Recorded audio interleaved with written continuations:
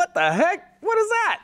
Hey there folks, this is Josh, Stoney Ridge Farmer. Welcome back to the Stoney Ridge Farm. We're in the shop today and we're having some fun with our old Massey Ferguson 240 tractor. This thing's got low hours. We're pushing 900 hours, but I bought it with about 400 hours. And we've been missing something the whole time we've had this tractor. What have we been missing? A secondary hydraulic. So this is a valve and a secondary hydraulic, and we're gonna install this on our Massey Ferguson 240 tractor. This could double for several models, and I think the 135, the Model 65, all sorts of them take the same exact critter right here. We're gonna have some fun. There is no video on YouTube that I could possibly find on how to install a secondary hydraulic on a Massey Ferguson tractor like this. So this will be the one, and we're gonna wing it, and we're gonna have some fun. All right? Woo! I ain't afraid of work. I ain't afraid of play. I ain't afraid to get the job done and do it my own damn way. I ain't afraid of life times like this. If you mess with my freedom, I'll tell you just what you can kiss. That's right. All right guys, welcome to the YouTube channel. Welcome to the Stoney Ridge. If this is your first time here, please jump in, pound the like button, consider subscribing to the channel. We're building a first generation farm, among other fun things here on the Stoney Ridge, here in the foothills of the Blue Ridge Mountains in North Carolina. What we've got going on right here is an AGCO part, and I'll try and scroll that part number across here if I can find it, or leave it down in the video description for you. Just click show more, and there's all kinds of goodies. You can get hats and shirts and all kinds of fun stuff down there, and you'll see a link to our Amazon store. So what we've got going here is the valve section. We're going to show you all the parts first. This is the valve. This valve will mount to the fender right here. This valve will control these plugs where you plug in your secondary hydraulic, and this is going to make this tractor a lot more capable. We're going to go over to the front of the tractor and we're going to show you all the rest of the parts and all the goodies that you're going to need for this job.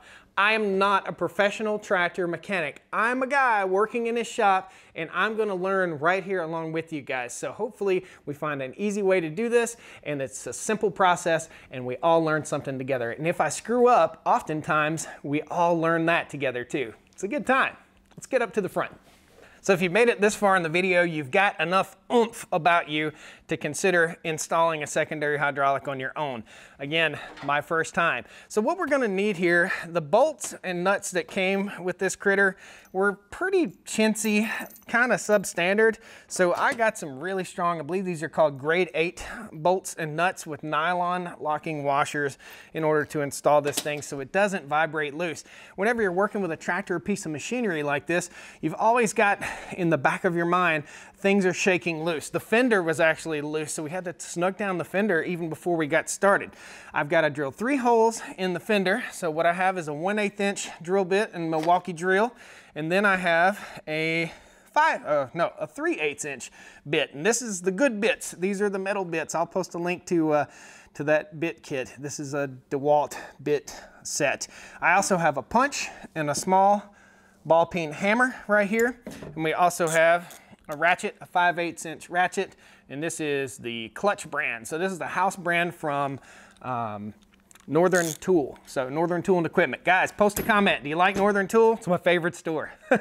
So I replaced all these junky bolts that came with it with nice, I believe, again, they're called grade 8 bolts. So they'll last and they'll hold up and they'll do good.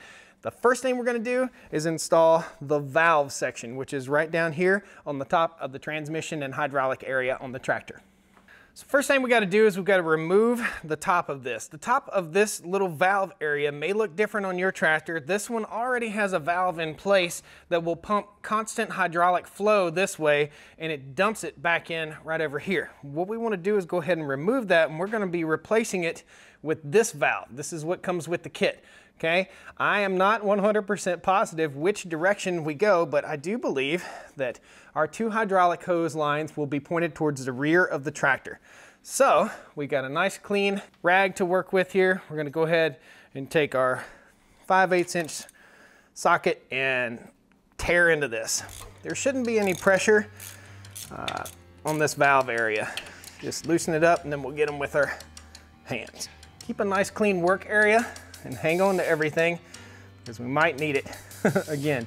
I'm gonna loosen these up just a little bit, and then I'm gonna take an air duster, just like you use for your computer. If I had my compressor hooked up, I'd just blow it off, but that's handy enough. I'm gonna get all those little paint flakes away from our work area right here. I'm gonna tilt this guy back. Off of here, there probably is a gasket. Okay, tip it up and back and off of here. And pretty simple, a pretty simple valve setup here. Okay, I'm gonna set it back down and I'm gonna compare it to this guy. And my opinion, my humble opinion is it's gonna go this direction. So we're gonna lift up. We're gonna compare the two, how the holes go in. Yep, okay. So you can see there are two additional holes down here that are not in use.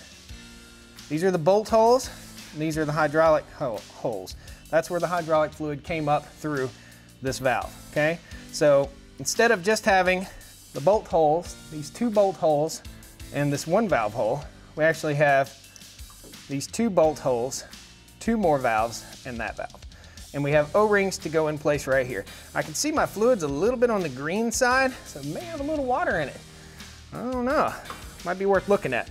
Okay, we're gonna take our clean rag and we are gonna start wiping this thing off. There were no leaks here before, so I wouldn't anticipate leaks now, but we're gonna go ahead and soak up some of that hydraulic fluid, make sure we get a good seal.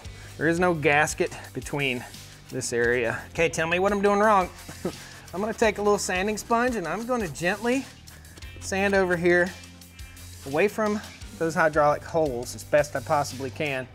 I'm just trying to knock off any debris that might be on there, okay? So be real careful when you do that and try not to get any debris into your hydraulic system. Next step, we're gonna take out our O-rings. This comes with 4 O-rings, I guess, in case you drop one. Who knows? We're gonna put our O-rings in place here. And actually, there'll be an O-ring right here too, so we'll lay one right over top of that. The O-rings don't seem to go in right here as well as they go in right here on this piece. So we're gonna lay the O-rings in their perspective holes right here. And again, there's an extra O-ring. I don't know that that extra O-ring might go right here or around this little valve. So let me look at the other piece and see if it has an O-ring inside there. So there is no O-ring up inside there.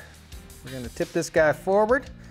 These two holes here will line up with these two holes, and that hole will line up with that hole. Perfect, perfect fit. We're gonna replace our bolts, take them and put them back in place. I wanna wipe them down real good first before I get started, and we'll put them back in place. Now, on the back side of this, there are 2 hydraulic holes for hydraulic lines to go in, and I've marked these. One of them's marked blue and one of them's marked black. I've also marked the valve that's towards the rear of the tractor, so I know which one goes where. Probably saving myself a good 150 bucks in labor doing this myself. The other one was Rockstar Gorilla Tight. I'm just gonna snug it down nice and tight. There's probably a spec here, guys. Let me know how many foot-pounds. So we're back here to the back of the tractor, and we've got a couple hydraulic hoses that need to be fitted up. This all came pre-assembled to me from my local Agco dealer, and I've got some old crusty nasty Teflon tape on here, so I'm gonna remove that old Teflon tape, and I have some fuel rated Teflon tape. Guys, post me a comment, let me know what I'm doing wrong here. A lot of folks totally swear against putting Teflon tape on any hydraulic fittings. They always use the liquid Teflon, which would probably be better, but in this case, I don't have it. But I do have fuel rated or oil rated Teflon tape. So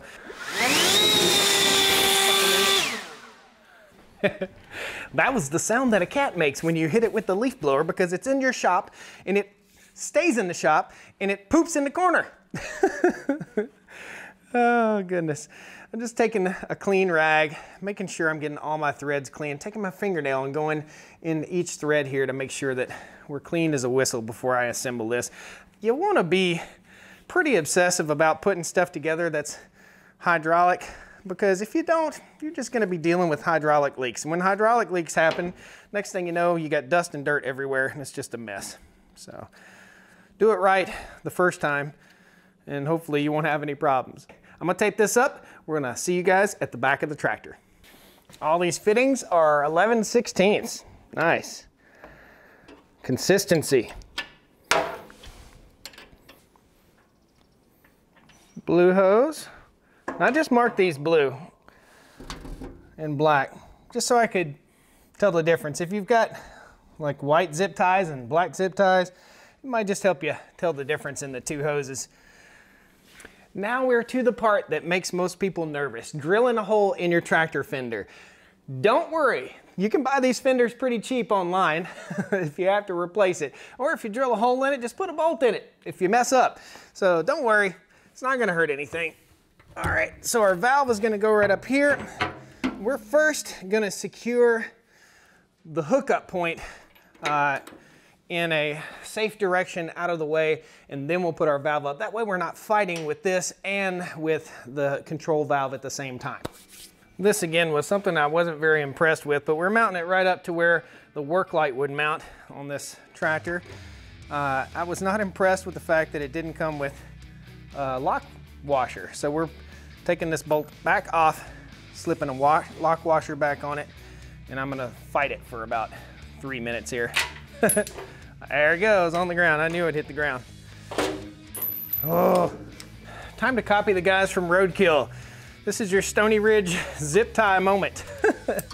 We're gonna get this guy up here, and we're actually gonna unweight this. So there's a lot of weight from that valve hanging off of this critter. So we're actually gonna slip this up here and zip tie it to the seat, because it's heavy. There we go. Oh. Now we can drop some more stuff.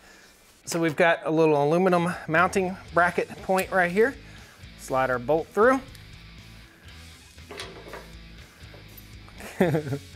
I need 3 hands for this, I really do. Washer, lock washer, and my nut. Post a comment, guys, tell me what you think. That should have came with the lock washer, I would have thought. I just had to go into my tool shed and find one. Get it about where we want it. Okay. You don't want it pointed up in the air. You kind of want it sloped downward just a little bit so that it's pointed towards the implement and so that water will run out of it instead of pooling up inside of it. So it doesn't have to be perfectly level here, guys. We got our drill. Again, an 1/8 inch little bit right here. And our punch, we're gonna go ahead and I mark these with a little X right here. So we'll go ahead and punch them out.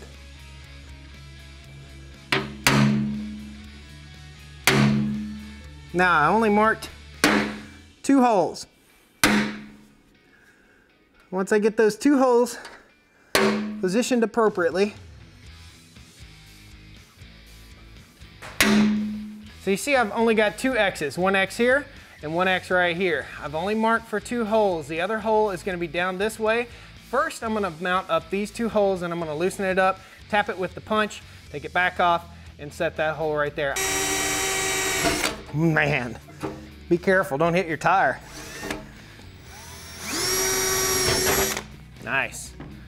That was our 1/8 bit. And this is, I believe I said 3/8. Woohoo! Yeah, watch your tire. Of course I had safety glasses on. Be smart, you only get 2 of these. So again, I wasn't very impressed with the kit that it came with, so I made up my own little kit. We're gonna go ahead and install 2 bolts. 1 bolt is a little bigger than the other bolts. We're gonna go ahead and slide those through, get this job done. Seat makes for a great workbench. Up, and we go. Start with the one that I can't see. On to the next one. Get 1 nut started. Should be able to let her loose. We're on the back side of the fender here. Just gonna snug him down. Not real tight. We're gonna put everything in place like it should be, and then we'll very simply run our punch through and mark where our last hole needs to go. 2 would probably be okay. And we also want to think about ergonomics. So this is where the handle is going to be for raising and lowering this valve system. So that's where that is. We have not connected our hoses from the tractor to the valve yet. That'll be the last step.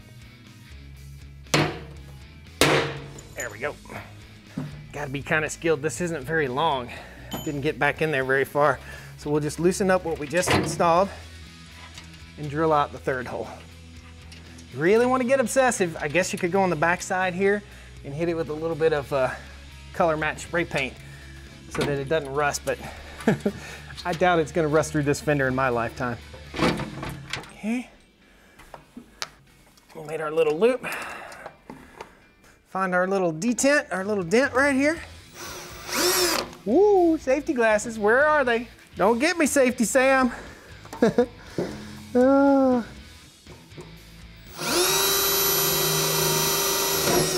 Nice. So we'll grab our, again, this is a 3/8. Yeah, 3/8. Be careful, don't drill a hole in tractor tire. Put our 2 bolts that we had earlier back in place. Oh, oh,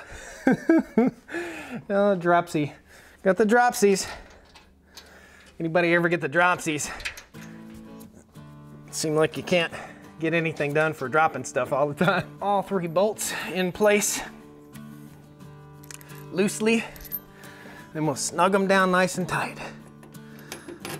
I'm excited, man. This is gonna totally transform this old tractor into a very useful tool. When I bought the tractor, I thought it had the 3rd function valve on it already, but I was wrong. We've had this tractor on the farm, I guess about 3 years now. I bought it from my neighbor, Tony. Very awesome dude. Paid dearly for it because it's only got 400 hours on it, so nice tractor.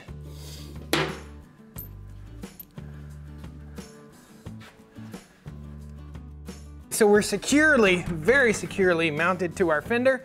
Now we're gonna take our hoses, which we've marked, and this one has an elbow on it. We'll bring it up and get it in position. Once we get these hoses in the proper position, we'll zip tie them to where they won't interfere with anything with the loader arms. But I think we're gonna be done here in just a second. So we've got 1 hose here, and these are all 11/16 hose connections. Our final hose connection.